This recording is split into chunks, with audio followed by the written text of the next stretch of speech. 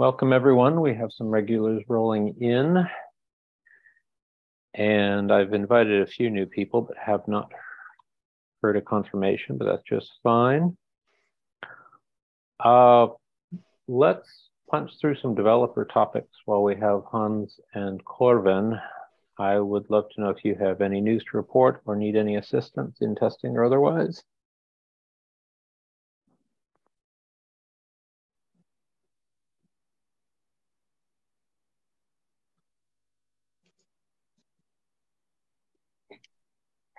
Hans, I see you're unmuted. Have you made any progress with our friend Vitali? No.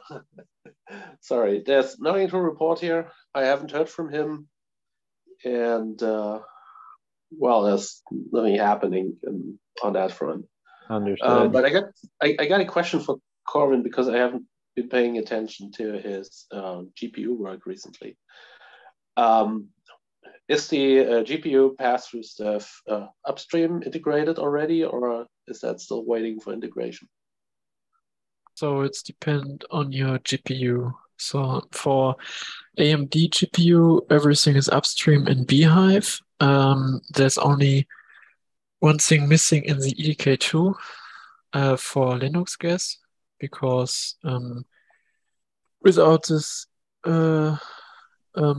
without ROM parsing in EDK2, the Linux guess is unable to detect the video BIOS of the GPU, and then it can't handle the AMD GPU.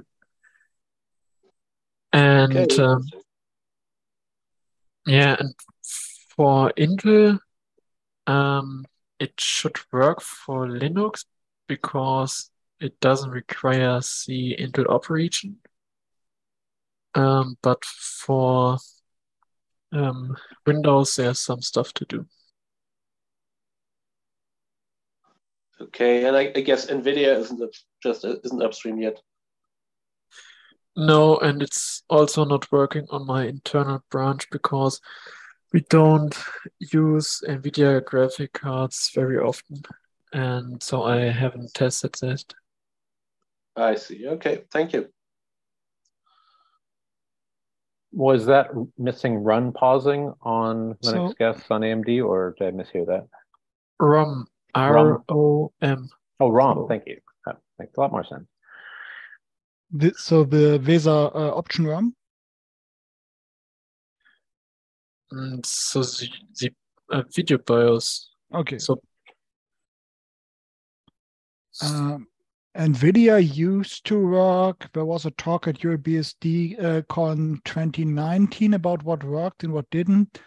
It turned out that with the right few lines added to XORConf, the Linux and FreeBSD drivers were able to initialize an NVIDIA GPU inside bhyve when completely passed through. So masks from the host. But the Windows driver, it was unknown at the time if such a argument can be passed through. But I haven't tried that. But again, the speaker tested on, I think, a GTX 1080 Ti or something, and some workstation GPU. yeah, I saw some articles about it, but I wasn't able to figure out if there's some tutorial how to test this. So his slides included the config snippets, and those, if they're not available for download, at least the talk was recorded. Okay, so yeah, but for example, our systems. I know you need a Windows guest. Yeah, for example, for Windows, this won't work. I take a look into QEMU, how NVIDIA GPU pass-through is handled there, and it looks like NVIDIA mirrors the PCI config space in some If I remember correctly, the problem is that with the configuration he used, which isn't encountered on real hardware, the driver is told the PCI ID, and then it can initialize the GPU even though it hasn't been brought up far enough to be auto-detected for attachment by the driver, because the video BIOS has not initialized the card in that case. Because when you put it into the mode where you pass it through, it's put in some deeper reset and has to be reinitialized and all the fun stuff. But haven't tried it for in a long time.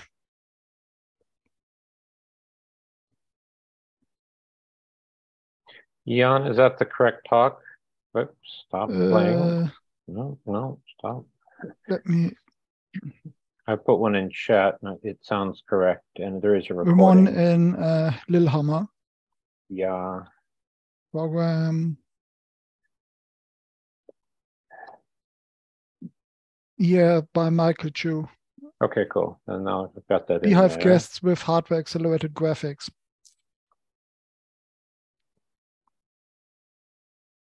Okay, cool. That's in there. Welcome, Daniel. Slides are available as PDF, and the link still works. Yep. Let me drop the link in chat. I do see the slides on papers.freebsd.org. Oh, it's also on their site too. Lots of options.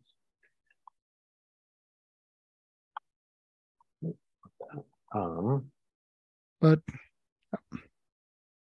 and it depends on your mainboard and so on. So it's fragile.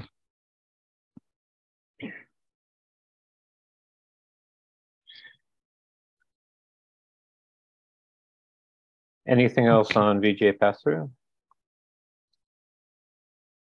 VGA? Well, GPU pass-through, sorry.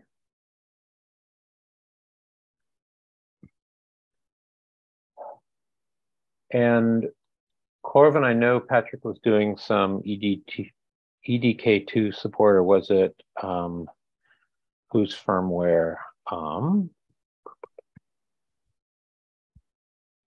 Drawing a blank on it, but unmodified ROM support, which sounds like it might resolve one of those issues. What do they call that?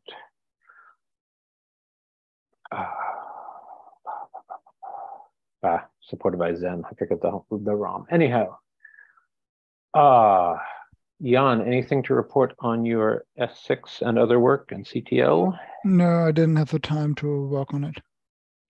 And related to that, I was hoping to bench some boot times, but with different numbers of CPUs, but I've had not a free moment to do that. Yeah, it would make sense to plot this in 2 dimensions as against core count and memory. Yes. And I was thinking also wired and unwired memory would be worth trying as well, because otherwise it could be that if you don't wire the memory down when starting the guest, you're not immediately putting memory pressure on the host kernel, because it can just lazily allocate the memory.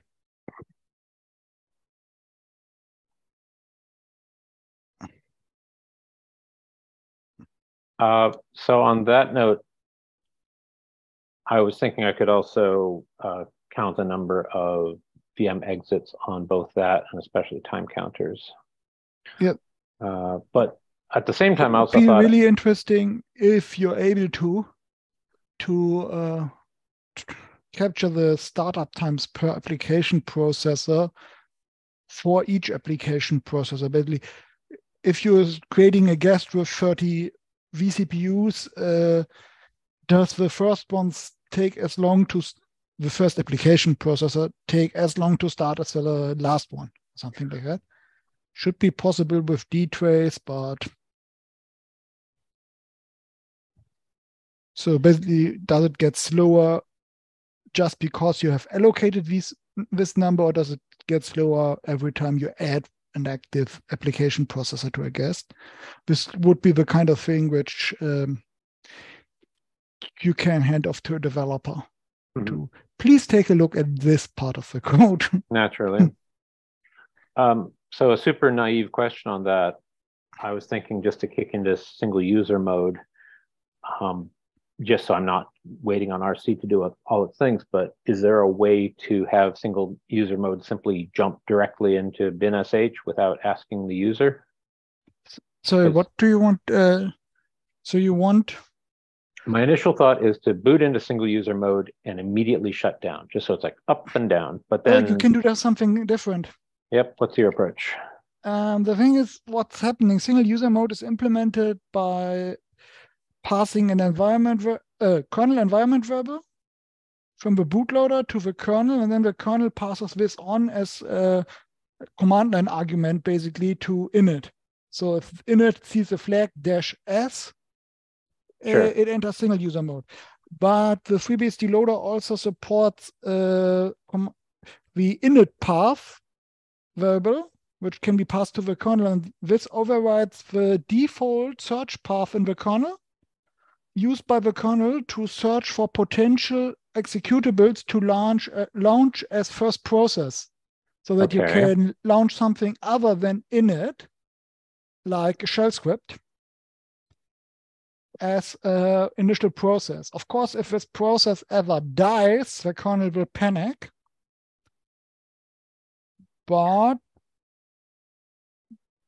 that's not a problem for your use case. If you so it only could want call to shutdown? Basically, it could exec into reboot with the right arguments, reboot or something, or just yeah. But related, I know. Or you could override the RC. There's another variable I think you can override to switch the RC script. So what init launches to enter multi-user mode. That might be helpful. But the init path is nice because if you can basically brick your system to put it in this boot time measure mode, where you just measure bhyve start to exit times. Yep. As a function of memory and core count. Yep. But entering the bootloader and unsetting the variable is enough to regain normal use of the system. So you would enter the bootloader prompt, of course, input unset init underscore path, and then without it, the kernel defaults to its built-in path, which is something like try sbin init, o init, and /rescue init, and so on, to try a bunch of different paths. I think the default search path isn't documented anywhere except in the kernel sources, but this is such a deep implementation detail, you only encounter it if you try to replace the init system for some reason. And then it's very useful. That's specifically a init path or a different init string that's underscore not path. Okay. And then is there a flag that can simply punch past the request for bin.sh? Or just manually flag setting it? You would put in an executable or even scripts work to be run instead of init. Oh, I get that. But by default, it going into single user mode asks you if you want to run bin.sh. That's implemented in init, I think. I did mention like what line number to look for, but is there a way to just set a flag to say, hey, auto choose it? No, but I think there's a way to pass a kernel environment variable read by init, which then controls which path it tries to execute to get into multi-user. Or you could just patch your RC script. It is the script executed to run the FreeBSD init system. So for RC script with RC order and so on, if you just put something on top of at the top of this file, it's just a shell script after all. Yep. You could put some hook in there. There's a command line tool called kenv to easily read kernel environment variables from user land if you have root access to the system, which of course the script by definition you've got has, and it's long before there's any chance that some init script has raised the secure level and so on. Okay, so then I've done it in clumsy ways in the past, but I very much just want to document how to have a VM start up, immediately do nothing, and shut down, just to get that a more accurate times. So when you run boot on the loader prompt, yep, the arguments to boot are passed through to the kernel, which passes them through to init. So if you have replaced init, you can reinterpret those arguments. I would recommend staying compatible to the commonly used arguments. Sure. Because I'm at the mercy of whatever's in base by definition. So. No, you're not. Oh, I don't want to point to a package. You're not. It's open source. You're allowed to change it, and if you break it, all the parts are yours to keep. Yes, exactly. Cool. Thank you, Jan. Daniel, welcome. Curious if you have any news or excitement. I do have some headlines that might interest you, but I'd love to hear from you. Probably nothing. I have another idea how to measure the startup time. Just one. Go ahead, Jan. Sorry, Daniel. If you just pipe the system console to some kind of script reading from standard in, you could look for some line on the system console. Okay, let's have that conversation. Just yep. Cool. Daniel, welcome. Sorry for the false start there. Do you have anything new to report or requests for assistance? No, I think I'm in good shape. Nothing exciting in the bhyve area, though I might give GPU pass-through another shot. So maybe in a couple weeks I'll have some testing to do in that area. Can you describe your use case? Well, I have a server that is headless more or less, but it would just be nice to. It's not for GPU number crunching. It would just be for desktop on existing workstations that are headless at the moment, so I can get a little more use out of them. I have had perfectly fine success with PCI pass-through before. I just wasn't able to, and I think this was just a mistake of mine. I should have been able to run those in Linux, right? GPU. We actually ran through that a second ago. Hans asked Corvin about the state and check the minutes there. It's like, hey, so right. There's a matrix of I'll paste in the chat here what is supported, be it as a Windows guest and a Linux guest. Go ahead. In short, on Linux, the integrated Intel GPU should work.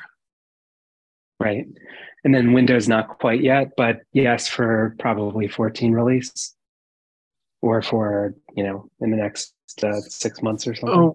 I'm not sure about the state on 13.2. I think it should also work on 13.2. And in 14 it should work. Fantastic.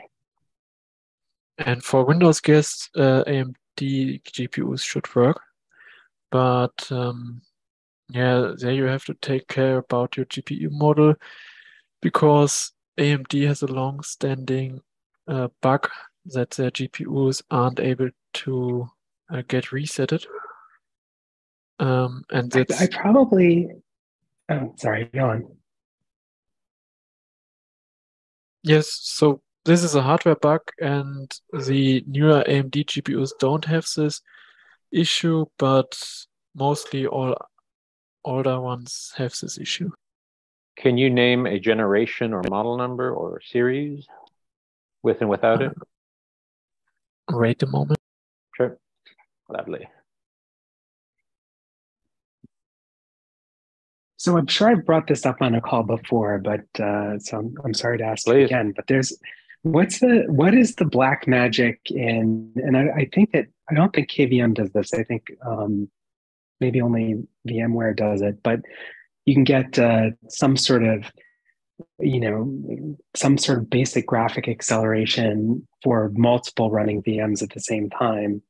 And I don't know what what that feature is called, but would that sort of ever happen in bhyve? Like, is that like is that a 5 year away thing, or is that not possible, or is that you have to be too married to the GPU companies to be able to do that?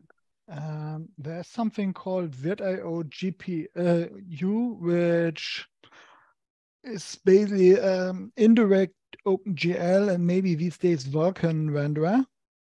So something like web GPU basically. And it requires basically letting the hypervisor act as GPU accelerated application on the host. So you basically send some kind of bytecode to the hypervisor, making use of shared memory mappings to then instruct the GPU driver on the host to take care of the computation and either display it or put it in some shared memory. The problem with this is that it exposes a vast attack surface because GPU drivers aren't hardened against this kinds of attack surface. So for example, I've seen the NVIDIA driver leak texture content between applications running as different users on the host. How interesting. Yeah, suddenly it's not fun if you run some application and suddenly you find that your supposedly uninitialized GPUs still contain parts of your user interface, where basically you have screen captures in there. And so there's not going to be interest in having there's going to be interest having because a feature there's still for a this, use case for it, but I don't see anyone willing to pay for it, basically, and I don't see anyone able and willing to do it for free. So I think the only sorry. Yeah. Go on. Yeah, just wanted to say that I think no one is working on it. But for example, the Acron hypervisor has some kind of splitting the GPU and passing it to multiple VMs, and they are using the functionalities of the DRM driver. So and this it's the i915 driver, but it's included in the DRM. But and they can let him finish. Sorry. Go ahead. No problem. So, and if you make use of this DRM driver, it should be doable, but you have to find someone who is working on it. So here goes. I've been with a colleague tinkering with Proxmox and an AMD FirePro S7150, and as of yesterday, a system delivered with an X2, which is a double width card and twice just literally cores. It works quite well with Windows 10 and 11 VMs. It is a constant adventure building a Linux kernel to support it, and the official repo is heavily neglected, so it's kind of bleeding edge, but we definitely are throwing FreeBSD and Linux VMs at it in the hope to do thin clients. So yeah, I'm happy to share notes as appropriate, but it's been mighty frustrating. By the way, Michael, yes, I've shared a link in the chat to a project where someone developed a driver for Linux to work around the reset bug of the AMD GPUs, and there's this table with supported devices, and all of these devices should be affected by the reset bug of AMD. Excellent. I definitely have that in the minutes. And you had mentioned the Acorn hypervisor. Were they doing something special? So on Intel GPUs, they support 3 different kind of pass-through. One so the first one is the full GPU pass-through, which is called GVTD.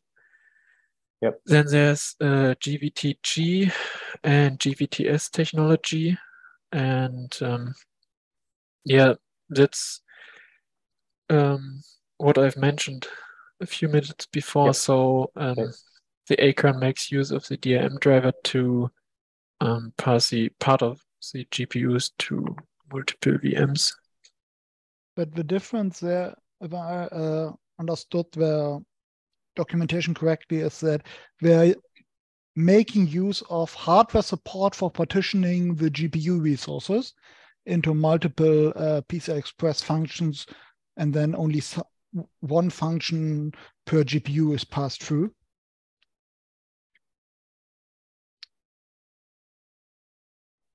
Yes.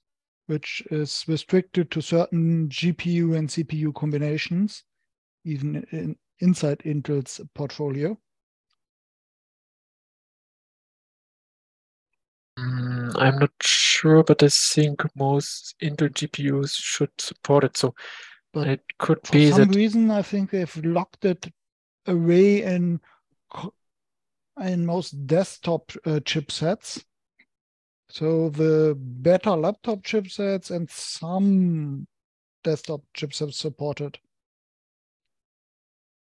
And well, to be honest, I didn't test it much, but I had a desktop Kaby Lake Intel CPU, and there the GVT-G approach kind of worked.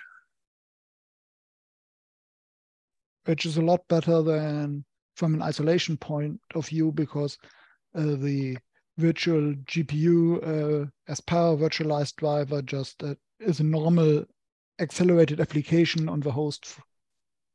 And basically, if you allow bhyve either by leaving the Capsicum sandbox or exposing the DRM devices to it, you kind of provided you declared untrustworthy code as trusted. Let's say it like that. So the isolation then is questionable.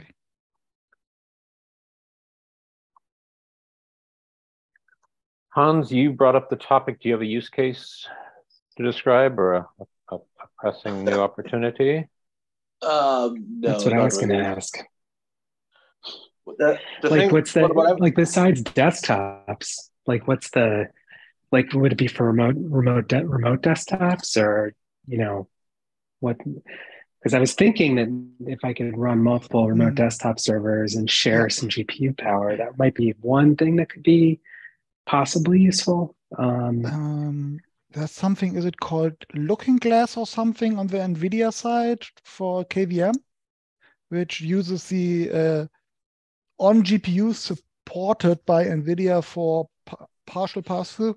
You can then pass through, I think it's restricted to the workstation GPUs mostly, but you can pass through a virtual GPU in hardware and use the encoding engines to stream it, or have a shared buffer between the host and guest, so that the host can, or some other guest can, inspect the basically indirect rendered image. So this is hardware, and but it doesn't work with bhyve yet. No, it doesn't work with bhyve. It only works, as far as I know, with KVM on Linux hosts. So something like Proxmox has documentation on how to set it up.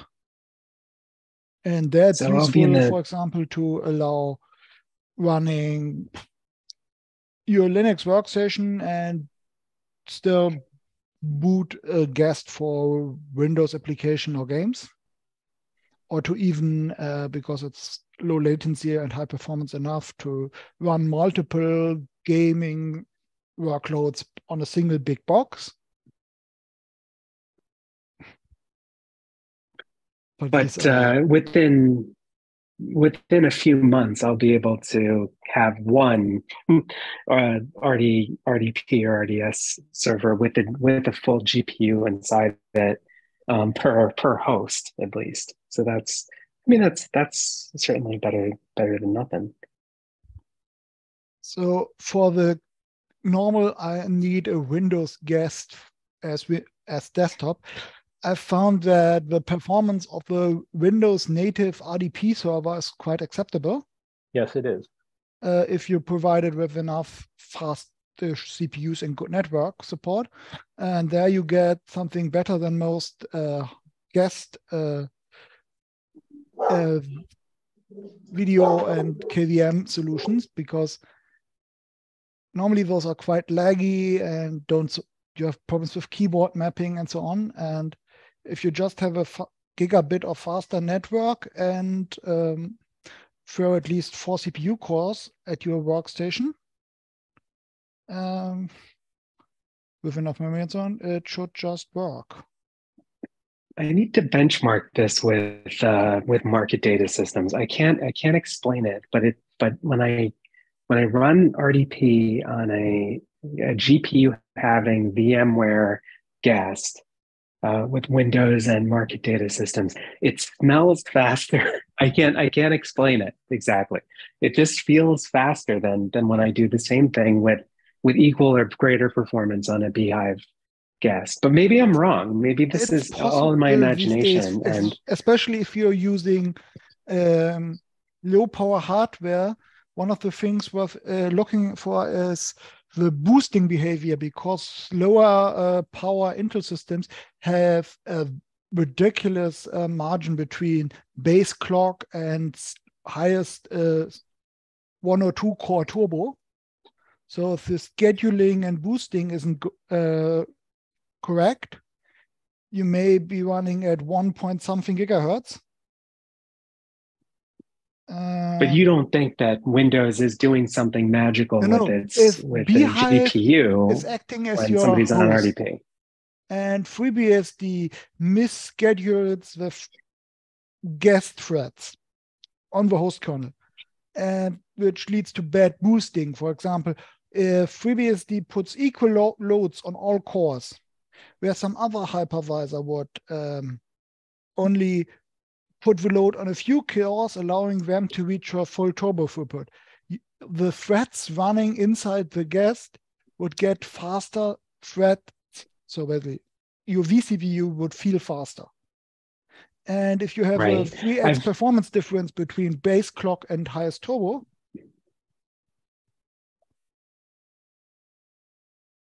yeah, one trick I worked out with Clara for SMT systems is I pin every other core to a 16 core to a 16 vCPU bhyve VM, and then I would get the full performance of all those cores and block every other core.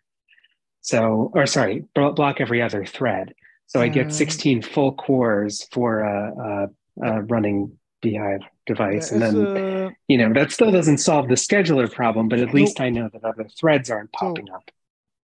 What you can do to work around this and allow the guest to be more or less smart about it is to reproduce the subset of a topology bhyve exposes to the guest in its configuration and pin the vCPU threads. And if you really want to get rid of the hyperthreads, you can set a sysctl in FreeBSD, a loader tunable, to disable hyperthreading support. I didn't know you could do that on the operating system level. I thought I had to do that. Or you can just, if you want to be able to re-enable it dynamically, I think there's a way to get almost the same effect by modifying the default CPU set. Which it sounds like he's sort of doing. Okay. CPU set should be able to mess with that. But that's what I meant by pinning. Representing the hyperthread is started, so it may have already put the core in a different configuration.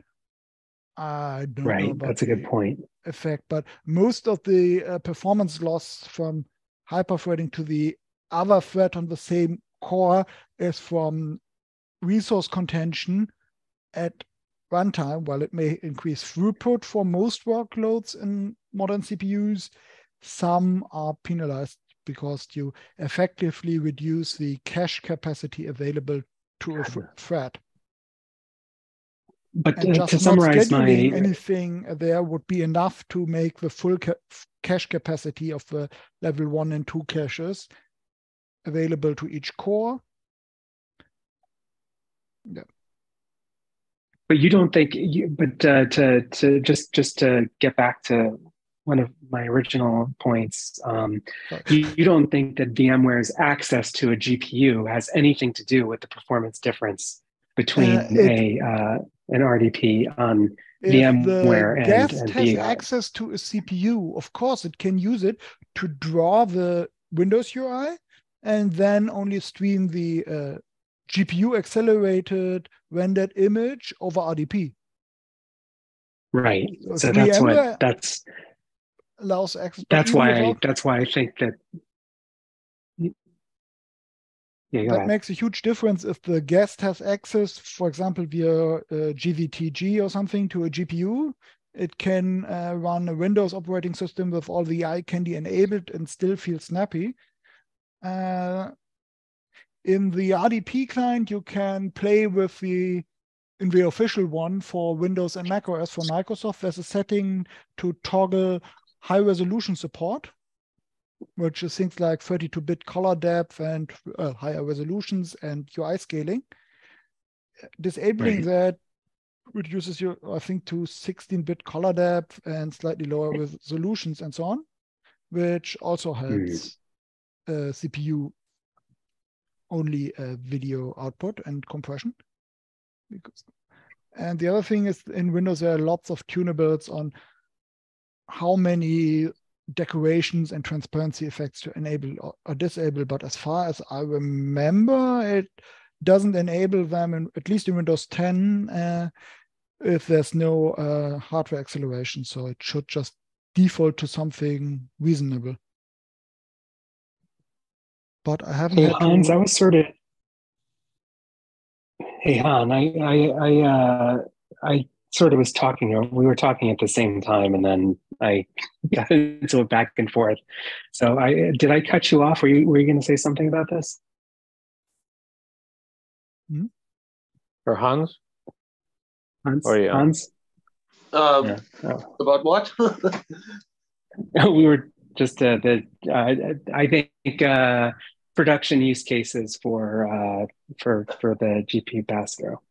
I wasn't even Like thinking servers. about a production use case.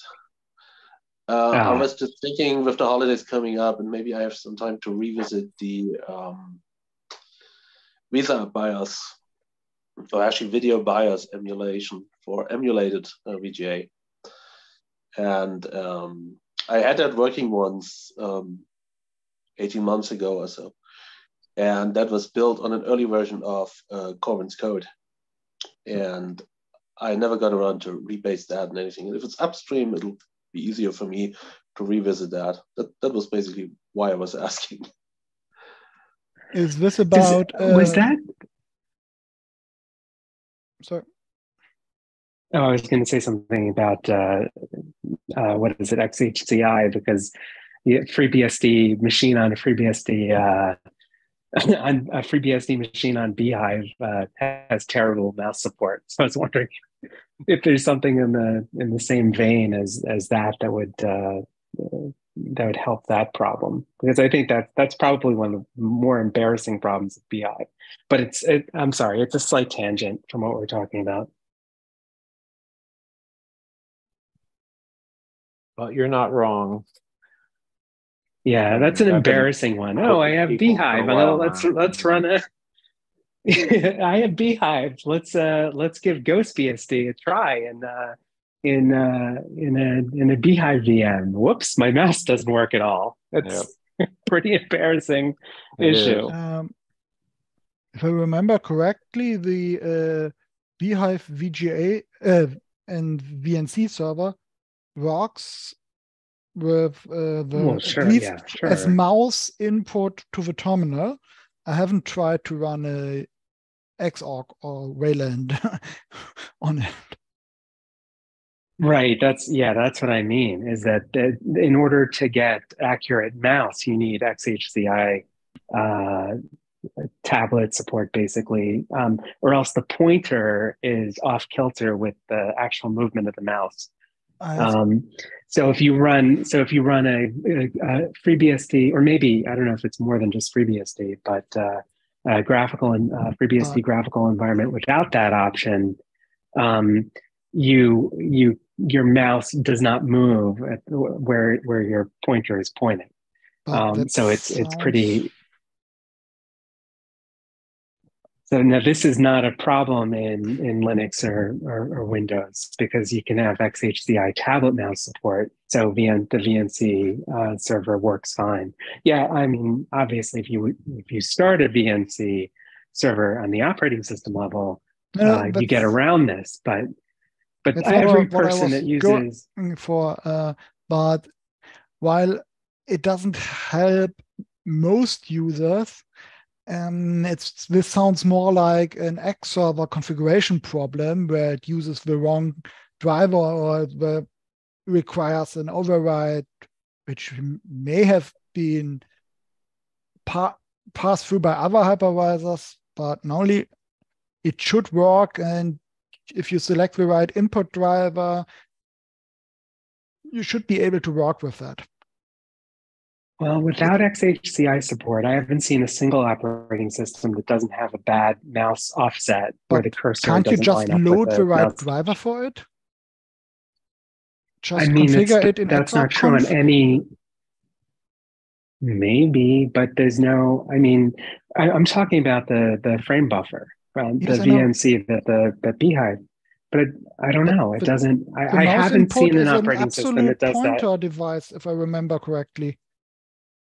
It's supposed to be, but there's definitely an issue. I know Vicky looked at it. Zero.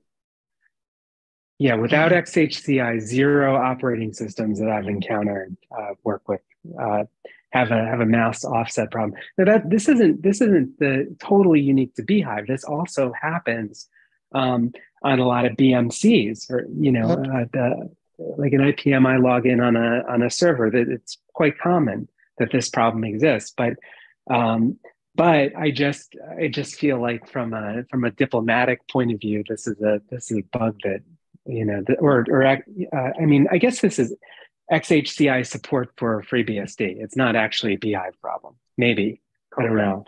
And according to Vicky, we're at either we're on our own, or HPS Hans Svetoslawski needs to work on that. I have nudged Vicky about this, and yeah, it keeps coming up. And you're correct; it's a bit of an embarrassment to say, "Hey, we have precise mouse, we have a tablet mode, and it doesn't work on our own operating system." Go ahead, Jan. I'm curious because if I remember correctly, this tablet device with absolute pointing device is exposed through a virtual USB port to the guest. So basically, it shows up as a USB controller with just one device. That sounds right. And we have lots of different ways of handling mouse-like device or pointing devices. Yeah. Especially if you include Xorg from, let's use the system mouse multiplexer and so on, and have it show up there, or have the legacy USB mouse support in Xorg, or try to map it to dev input event. So I would just try if one of those configurations already works. Are those documented anywhere? The main page is once you have Xorg server installed. Okay. I'm not saying that it does work, but I would be surprised if none of them can be configured for absolute pointing devices. Is that something you'd be willing to test? Just spin up FreeBSD with UEFI GOP and as soon as I have time. Install Xorg. Hey, I hear you. It's. I think I think one approach would be to talk to the Ghost BSD people, because obviously half of them are probably testing it on bhyve. So I could just run that by them in their Telegram channel and find out if they do have a workaround. I didn't find one documented. But yeah, I think a frame buffer today for release, I think is the only choice for getting Ghost BSD loaded. So with FreeBSD vanilla, there's probably another option. But that's something that I bet you the Ghost BSD people would know also. So I'm gonna put that on my to-do list. I'll ask them if they found a workaround, because that's something that should be, pretty high in the bhyve wiki, I think, because that's a conversation that I've had multiple times with my staff members. I'm like, here's this hypervisor software I'm using. Oh, by the way, it works with everything but FreeBSD. So, Jan, may I quote you on that? Try the evdev driver, input driver. Guessing man evdev. Is that right? So that's how it's spelled? Let's see. I had to fight with this for some kind of IPMI, BMC, and there was a configuration to get it working, but it's been years.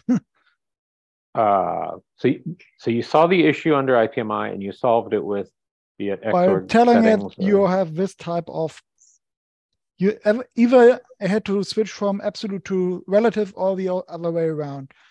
And it was, I had to make sure it picked the right mouse driver and then tell it to use absolute or relative.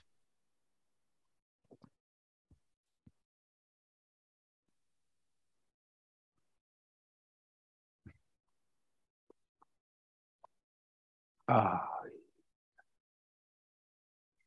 I remember correctly, it was a Supermicro workstation mainboard with IPMI. I'm not seeing a manual entry for evdev or ev_dev.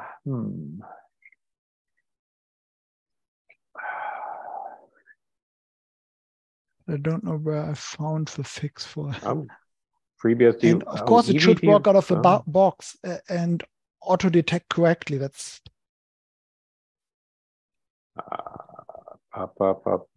there's a simple wiki page and then the manual page that somehow didn't come up for me. Manual 4 and well, there you go.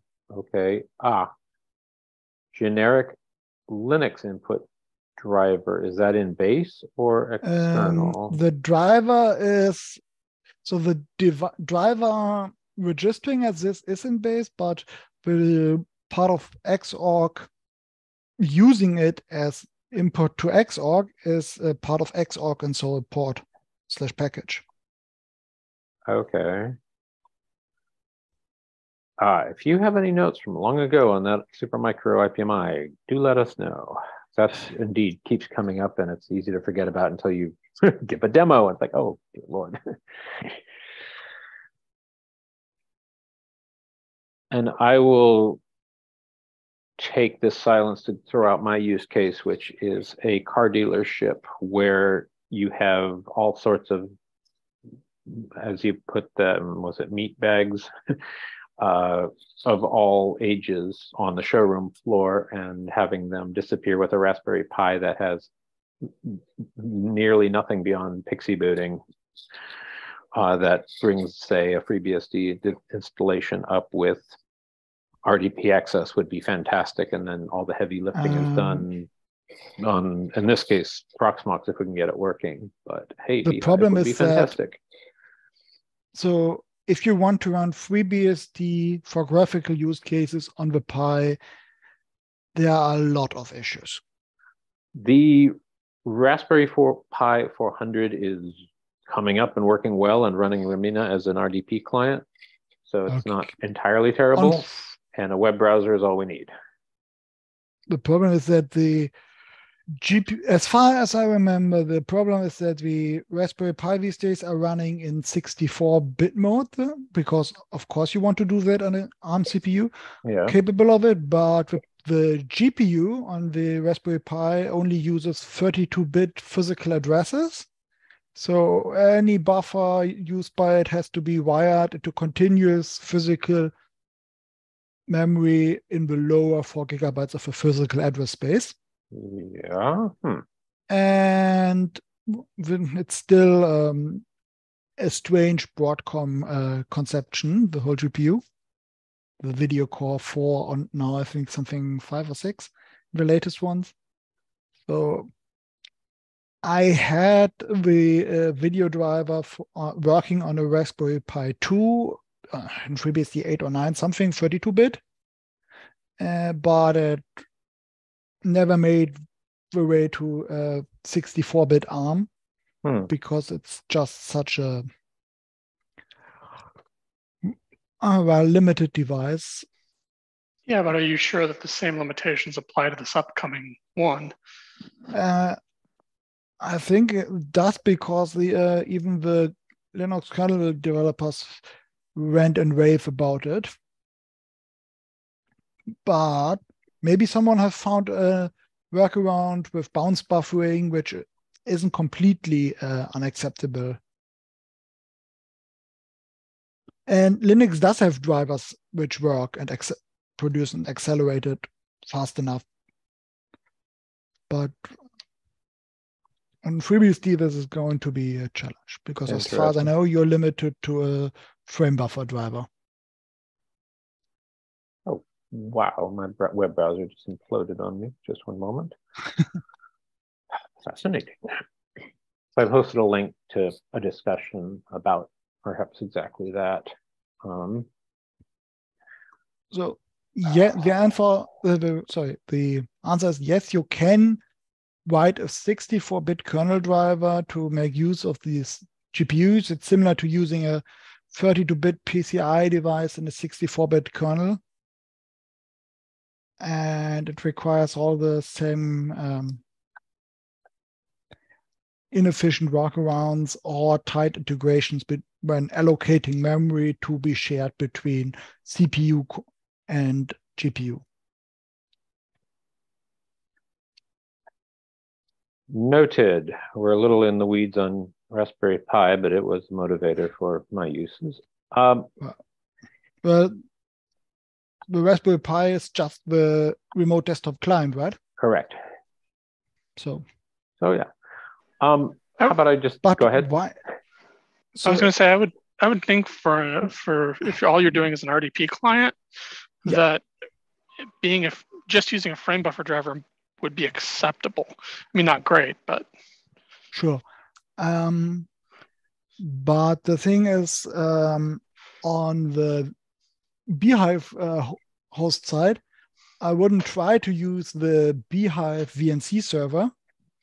If I could help it, I would run a VNC or RDP or X11 or whatever server inside the guest, maybe on a second network interface or something. Like, if it has to be secure, put some kind of IPsec or WireGuard or whatever VPN underneath, and then route it to the client device. I would expect it to perform a lot better than the fairly slow VNC server inside bhyve. After all, it's only meant to be good enough to install Windows, because installing Windows over a serial port is annoying, even for the server versions. This is true. Almost unknown to anyone. That is an understatement. That is an understatement. Yeah.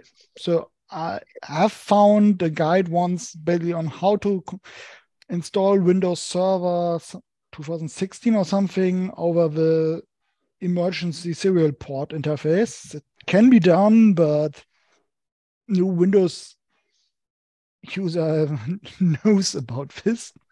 And anyone familiar with running a Windows server just assumes that they have access to a glass video terminal, basically, and not just a serial port.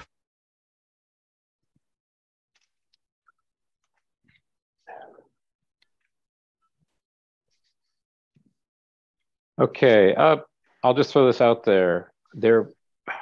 I finally got some answers on package space, and there's a new proof of concept inspired by up.bsd.lv called alpha.packagebase.live, which has a little how-to, and they would definitely love some help on wrapping up final issues for 14.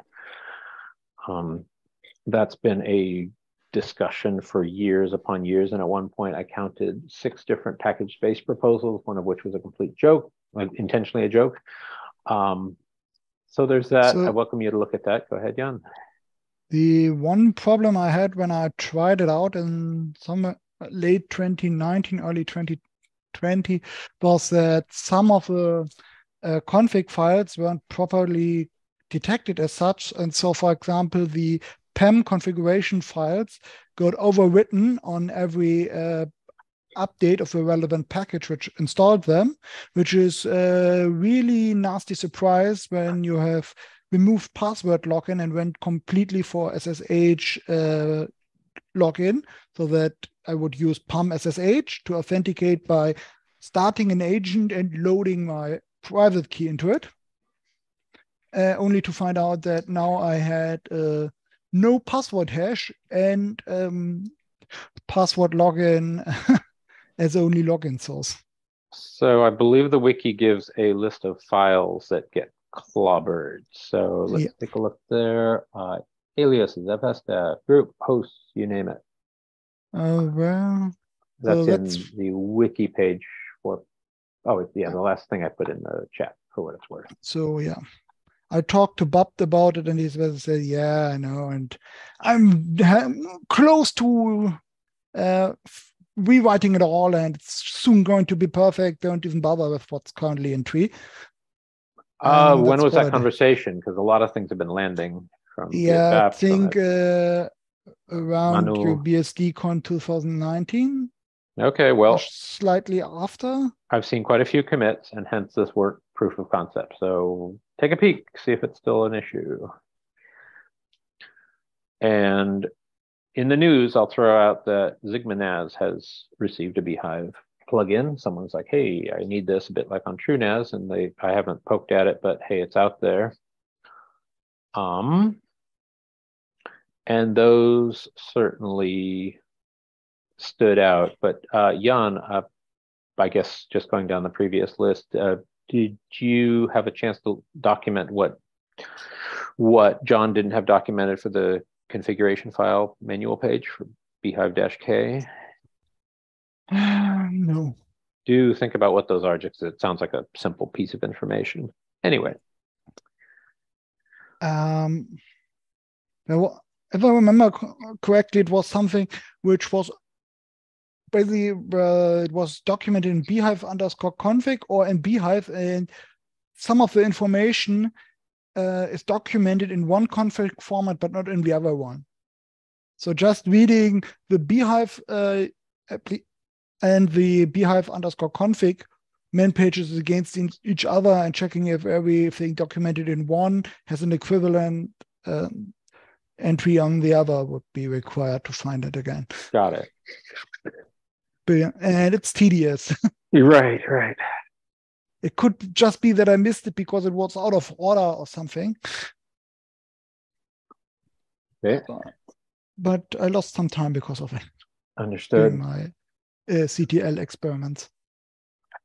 We've hit an hour. Does anyone else have hot topics? I know we're all a bit crazed with end of year wrap up. Yes, your correspondence with Math about CTL. Yes. The email. Yes, it's possible to put via LAN map to put a CTL port into a mode where it has access to none of the LANs.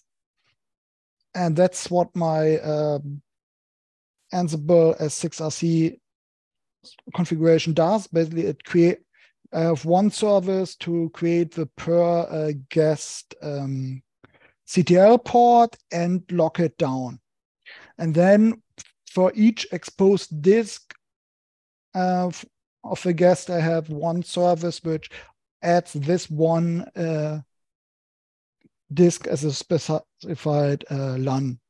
So there are basically multiple namespaces, which is confusing because normally there's one numeric namespace for LANs, but inside CTL, every port with LAN mapping enabled has its own LAN namespace, the LAN map, which maps from its port LAN namespace into the global LAN namespace.